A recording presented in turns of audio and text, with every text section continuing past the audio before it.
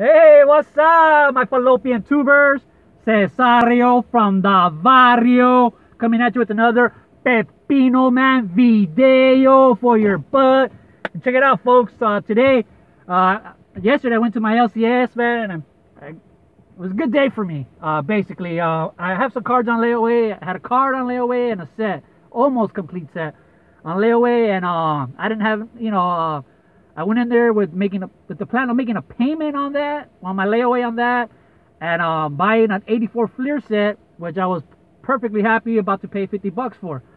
And the guy who had the Fleer set, his table wasn't open yet, so I walked around and came across 84 Fleer set for 15 bucks. Oh man, that was awesome.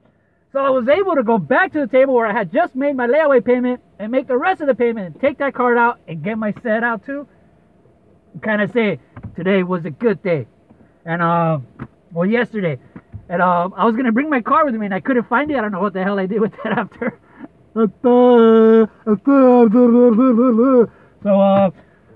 hey, fuck you, you don't like my driving, get the hell off the curb. So anyways, so I just want to make a real quick video because I know I haven't made anything yet, but I got this set, man.